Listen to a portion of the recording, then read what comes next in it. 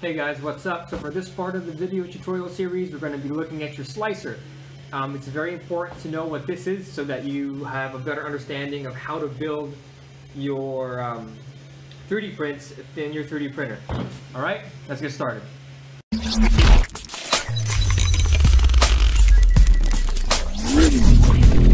Alright, so infill is the filling inside the print. It's to help further strengthen the solidity of the object. You can go from 0% infill to 100% infill, or anywhere in between. So the lower the infill, the faster the print, but weaker in strength, and vice versa. So let's look at a 0% infill. Okay, the way we do that is we adjust this bar right here, or we can put in a number in infill. So infill percentage is 0 right now. We can put 40 or whatnot. So we're going to stick with 0. And I'm going to show you what it looks like. As you can see, there's nothing. It's completely hollow inside the Frosty. Alright, so we're going to go back and exit. We're going to go back to process. And we're going to go back to infill. And this time, let's show you a 10% infill. Just going to slide the bar to 10%. I'm going to prepare to print. And we're going to hit play. You can see now that there's stuff inside. Look at that. It's got that, it looks like a waffle in the inside. Okay? Now let me show you a thicker infill. Let's go to 40. A nice good amount of infill. I'm going to click prepare to print again. So this prepare to print thing is great because it shows you what it's going to look like as it prints it. It's going to do like a print preview, if you will. Okay, so we're going to hit play. As you can see, there's a lot more infill there now. It's 40%, which means 40% of this entire cavity is filled and evenly filled out with plastic. It really makes it strong. Okay, look, there's a lot more filling in there. Alright, so that is infill. Okay, so the first thing we're going to do is we're going to scale this snowman. I think that's a little small. I want it to be a little bigger.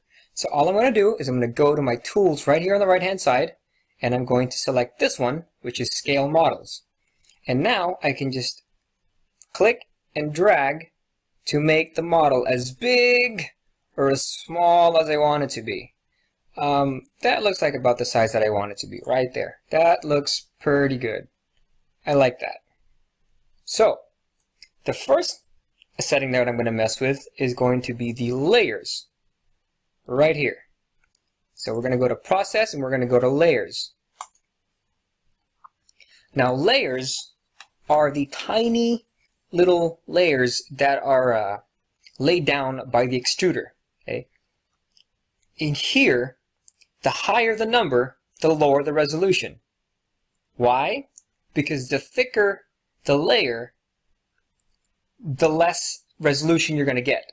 It means it's not as fine, right? So if I made this a 0.4 millimeter layer height, it's going to have a lot of bumps as compared to 0.2 millimeter layer height, which is what I normally print at.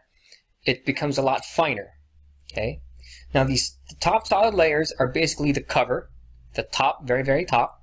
And then the bottom solid layers are the very bottom. So think of a can, and this number right here would be the bottom of the can, and this would be the top of the can, the cover. Okay? So that right there is the layer setting. One thing I forgot to tell you was that the higher the resolution, the slower the print, but higher quality. The lower the resolution, it's going to print a lot faster, but the quality suffers. So it's really all up to you, the way you want to do the print. You want it to print fast and do a lot of post-processing, or do you want to do it slower and do less post-processing? Again, it's totally up to you. Next, we're going to talk about perimeter, or the shells. These are the walls of the object. So the higher the number here, the thicker the walls of the print are going to be, and they'll be stronger too. So let me show you what it looks like. I'm going to show you a 1 thickness, and we're going to show you what it looks like. I'm going to hit OK. I'm going to prepare to print. And now what it does is it shows me a preview of what the print's going to look like. Alright? So I'm going to just press play here. Alright, I'm going to stop it. As you can see, it's a very, very thin wall for Frosty's body. Okay? So I'm going to go back and exit, and we're going to change that now to a 5. We're going to hit prepare to print again, and I'm going to press play. As you can see now, it's a lot thicker for the exterior or the walls of Frosty's body.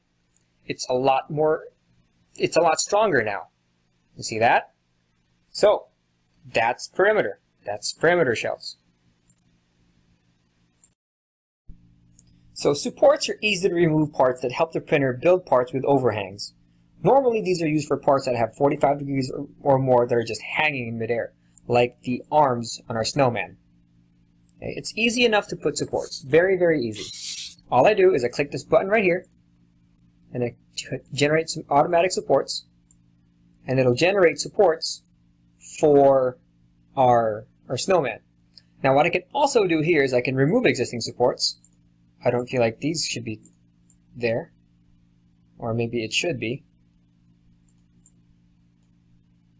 And I can add existing supports. So you see Frosty's arm right here is just hanging in midair.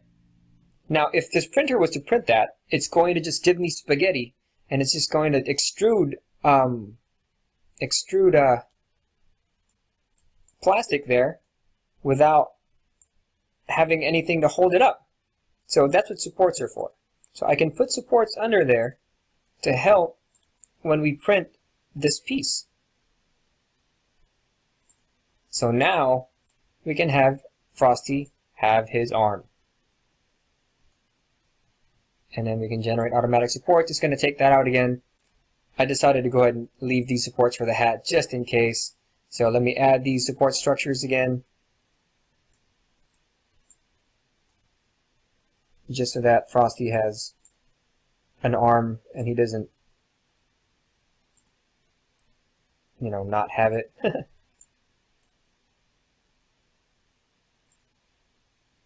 Okay, super easy to add these, and done. Now you can add these in your process as well. So make sure you go in here and you click this button or this selection right here to generate support. I'm going to print this at 10% infill.